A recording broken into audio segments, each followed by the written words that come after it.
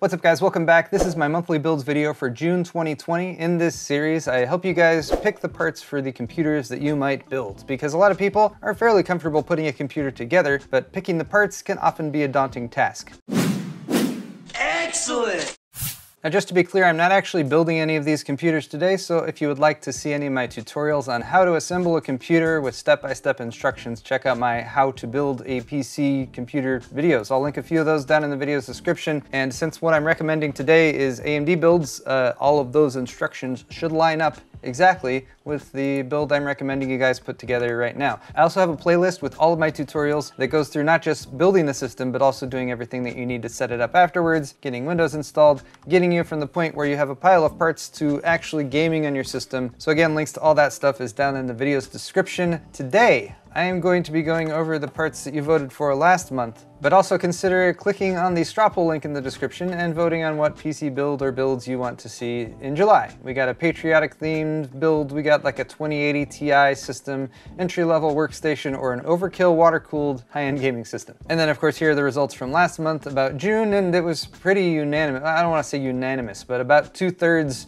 of the votes were for AMD B550 builds. Intel 10th gen, just the excitement isn't really there as much, probably because the performance compared to the prices weren't as compelling as what AMD currently has. And AMD, of course, B550 is what we're recommending right now. But right now, it's the beginning of June, and B550 isn't launching until June 16th. So you guys are gonna have to wait just a little bit before you can assemble the system that I am recommending today. However, I have done my very best to ensure that all the parts I'm recommending can actually be purchased, since stock and inventory levels haven't exactly been the greatest recently. Now, this system also, since you guys wanted a mid-range B550 system, is sort of a follow-up to this system that I built back in November 2019. It got about 1.6 million views, so a lot of people were interested in this system. So this is sort of a takeoff of this with some updated parts with what's currently available. Speaking of what's currently available, what's currently not available are a lot of like the previously recommended budget options for an AMD Ryzen build, such as the MSI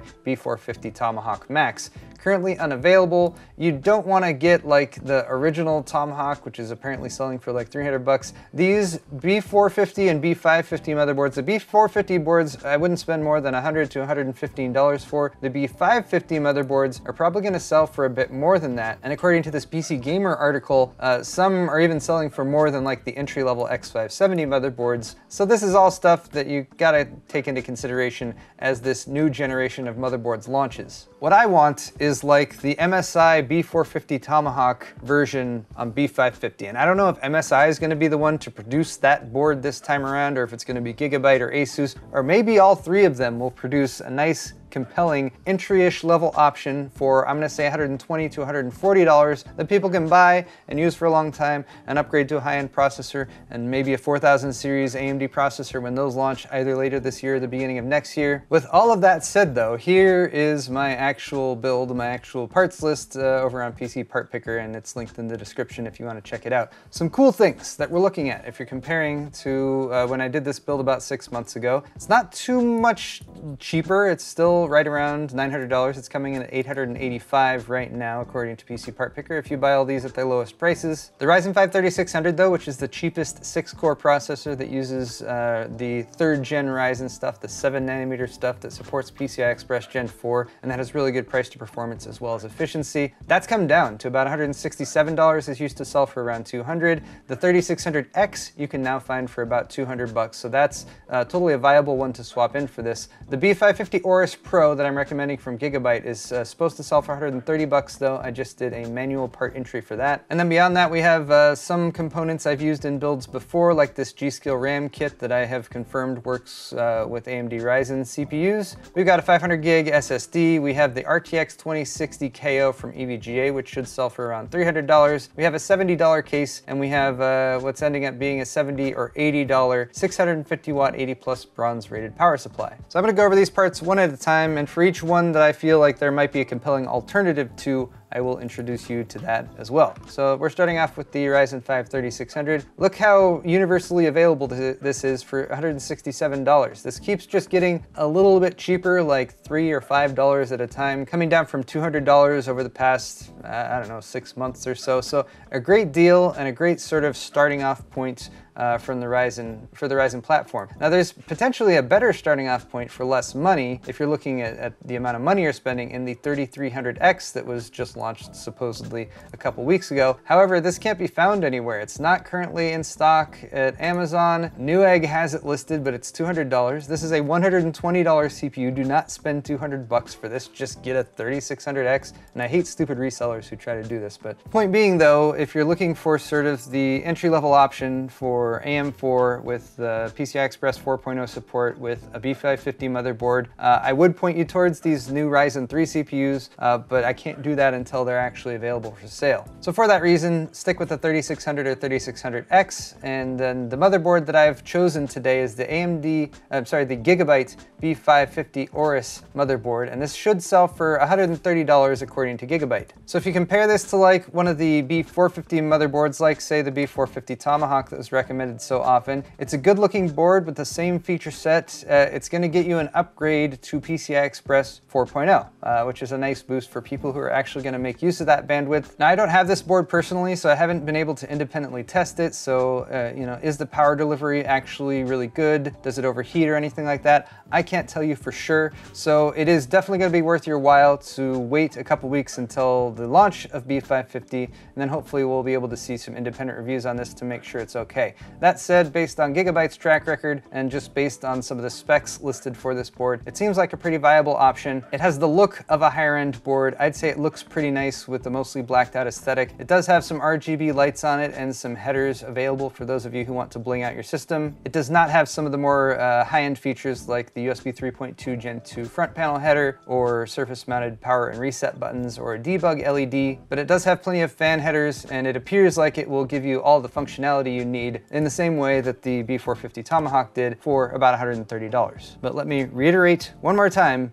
I have not independently tested this board, so take this recommendation with a little bit of a grain of salt and maybe peruse the various B550 motherboards at launch to get an idea of if there's one that fits your needs better or your budget or your aesthetic tastes. Beyond that though, I'm using a lot of tried and true components such as this G.Skill Ripjaws 5 16 gig kit. 16 gigs is what you should start off with a gaming PC. There's even an argument to go for more than that, but that's the nice thing about a 16 gig kit. It's only using 2 of your DIMM slots. If you need 32, you can get the same kit again and add it in, and then you have more memory. It's only about $80 at Newegg and Amazon, and I've personally tested this kit. It's plug and play with the Ryzen 3000 series CPUs with XMP, and it is CAS latency 16. There is a slightly less expensive version of this kit that's CAS latency 18, but it's only about a $5 difference. For storage, I recommend getting started with a 500 gig SSD, and that could be a 2.5 inch SSD like this one, or that could be an M.2 NVMe SSD, but M.2 NVMe SSDs cost more. So if you look at the storage options for SSDs, you can sort them on PC Part Picker by price per gigabyte, and this one's pretty good for that. There are some less expensive ones than the SU760, but this one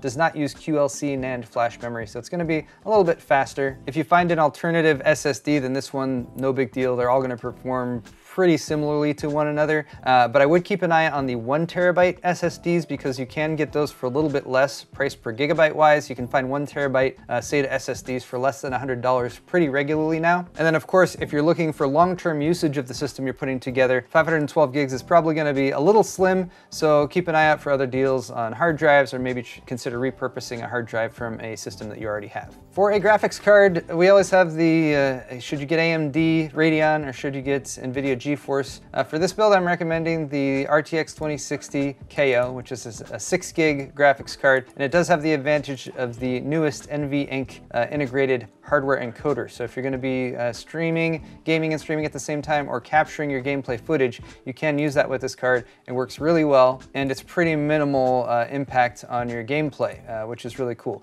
That said, with the 6-core AMD Ryzen 5 processor, you can use x86 encoding to do encoding with your CPU GPU, but it's kind of nice to have both options. Now an RTX 2060 for $300, I feel like kind of negates the tier below this from NVIDIA. If you're going one step down, you'd be looking at a GTX 1660 Ti, but those are selling for like $260 to $280, and I think it's really worth your while to just bump up for another 20 or 30 bucks to the RTX 2060 6GB. Meanwhile, on the AMD side, you could absolutely make an argument for the 5700 or 5700 XT. The 5700 you can often find for around 300 bucks, so it's a very good competitor for the RTX 2060 and does outperform it if you're just looking at frame rates in quite a few different games. So consider that, especially if you don't think you're going to make use of the NVEnc encoder in the RTX 2060. The 5600 XT, however, which is also on this list since I'm looking at 5600 XTs, 5700s, and 5700 XTs, are a little overpriced in my opinion compared to the RTX 2060 KO. So for my money, for around $300 for a graphics card, either RTX 2060 KO or the RX 5700 for around $300.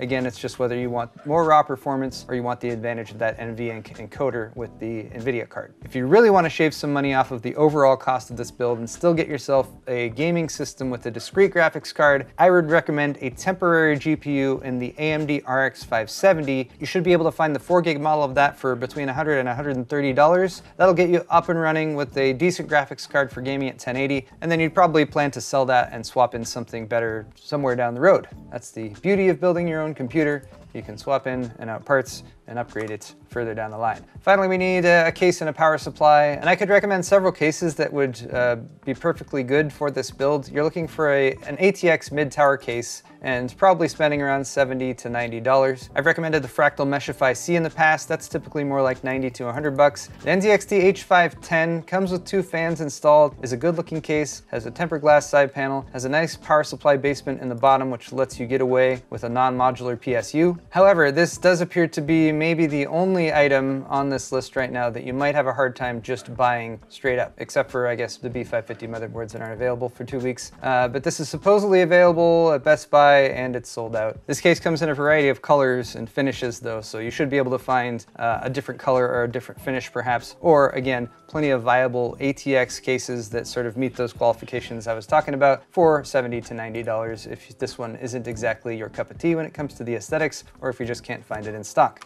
Finally, you need a power supply. Seasonic is a really reputable power supply manufacturer. They actually OEM for a lot of other brands who rebrand Seasonic power supplies as their own. This is the S12-3, 650 watts and 80 plus bronze. You want a 550 watt minimum power supply. 650 watts is probably a little bit better if you want some headroom for upgrading a graphics card potentially in the future. 80 plus bronze is okay. If you can go for 80 plus gold, that's cool too. But power supplies are one of those products that have gotten more expensive in the past 6 months to a year for various reasons, including tariffs as well as the pandemic. So that's why there's not as many good viable power supply options in the $40 to $60 range. You're paying closer to 70 or 80 bucks for this. That said, it's not modular, but it has all black cables. It's quiet and it has good internals. So that's really what a power supply should be doing. And I can confidently recommend this one. Again, I would recommend if you are getting a non-modular power supply, make sure you get a case that has a nice enclosed basement. That way, if you have an extra grip of cables that you aren't routing anywhere, you can just tuck them in down there. It will hide them. And then if you take pictures of your computer and send them to me and Kyle for us to critique on Pimp My PC on our Tuesday evening live show, you'll have less to be embarrassed about. Also, just having a nice looking system after you get it all put together is nice. I appreciate it. Cable management should never be ignored, but I think I've gone on long enough with this video. So guys, if you're interested in any of the parts I've talked about or that full PC part picker list, check the description for lots of those links down there, as well as my supplemental tutorials for assembling a PC and getting it all set up afterwards. Thank you guys so much for watching this video. We'll see you in the next one.